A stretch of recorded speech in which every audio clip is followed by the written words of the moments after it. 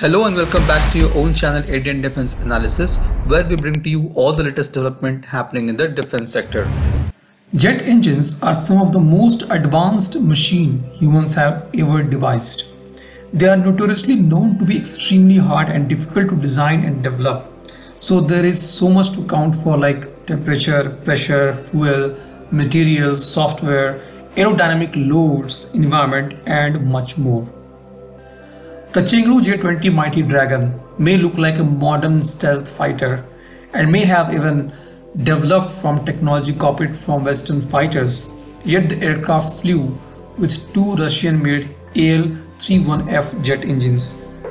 These engines are also powering Su-27, Su-30 aircraft as well as China's J-10. AL-31F is third generation propulsion technology developed in 1980s. The Achilles heel of Chinese air power has been Beijing's perennial inability to design and build reliable fighter jet engines. But in the recent air show, China has fielded its J-20A equipped with indigenous WS-10C engine. The engine is using a black sawtooth nozzle made of special materials.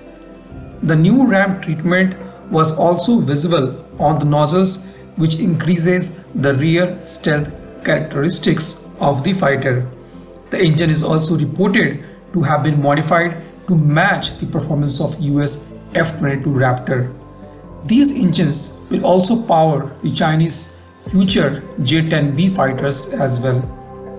Beijing has made progress in developing modern variants of WS-10 engines. The WS-10C, which is the advanced version of older WS engines, will be the third engine used in J-20 fighters.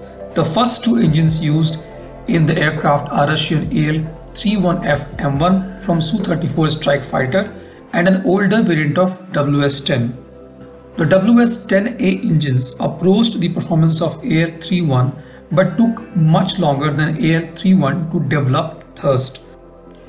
The engine reportedly only generated 110 to 125 kilonewtons of thrust. In 2010, it was reported that reliability was also poor. The WS-10A lasted only 30 hours, while the AL-31 needed refurbishing after 400 hours. The WS-10A reportedly matured enough after 2009 to power J-11B Block 02 aircraft. The production or performance issues may have prevented the WS-10A from powering the J-10B. In 2018, Chinese state media reported an increase in engine lifespan from 800 to 1500 hours due to the increased heat resistance of new third generation single crystal turbine blades. In March 2020, Chinese state media released a video of WS-10B-powered J-10C aircraft. Marking suggests it was part of fourth batch of J-10C of PLA Air Force.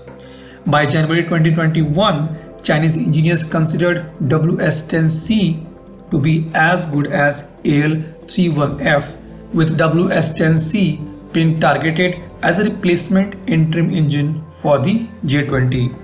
As per their claim, WS-10C is considered as one of the most capable fourth generation fighter engines in the world, although it is still considerably behind the upcoming Russian Saturn AL-41 series engine being developed for Su-57. Still, with a maximum thrust of 120 to 140 kilonewtons, the WS-10C is good enough to power the J-20 and other fighter jets of PLA. Beijing seems to be slowly and steadily progressing towards maturing the fighter jet engine technology and have no dependency on Russia for the engines. China is also working on WS-15 engines, which is expected to be integrated onto Chinese future generation fighters of J-20 and will likely be the most powerful fighter engine in the world.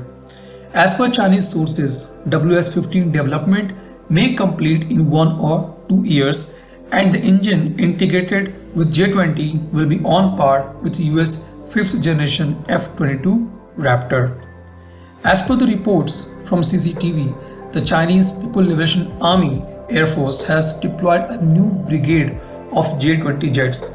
The improved J-20A variant will be powered by new WS-10C engines with a much improved performance over older J-20 unit. The J-20 jets have been deployed under Northern Theater Command.